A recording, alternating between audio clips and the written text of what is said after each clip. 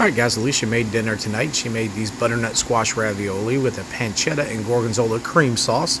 The raviolis are a fresh pasta product in the refrigerated section at Aldi. If you get a chance to come across them, give them a try. They're very good. And they pair very well with this cream sauce. It's pancetta, mascarpone, gorgonzola, heavy whipping cream, salt, pepper, parsley, all cooked together. We'll try to do a video soon of the actual recipe. But I hope you guys enjoy and give it a shot.